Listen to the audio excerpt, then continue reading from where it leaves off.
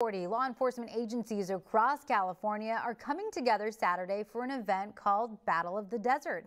Participating agencies have representatives from their station going head-to-head during a boxing match.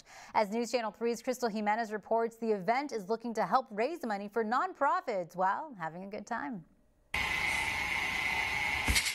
Participants have been gearing up for Battle of the Desert. The main event, a Beaumont Police Department officer versus Palm Springs Police Department dispatcher Samantha Dela Cruz. So this is a rematch with my opponent from the very first year I fought.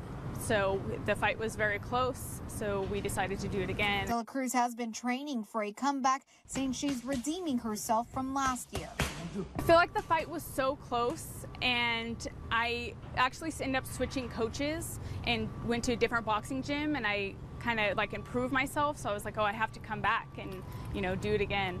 Before the main event, matches will include officers from Cathedral City PD, Indio PD, and a U.S. Border Patrol agent from the Indio station.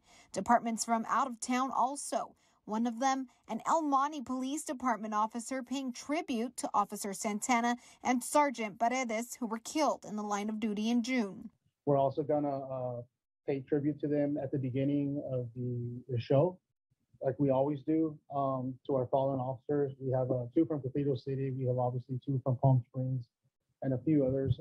We always do that with the traditional 10-count, boxing 10-count with the bell. A portion of proceeds from the event will be donated to the Adrian Cordova Foundation that honors a former Calexico police officer who died in 2007, and the Diaz Brothers training camp in Indio that'll help fund youth boxing programs.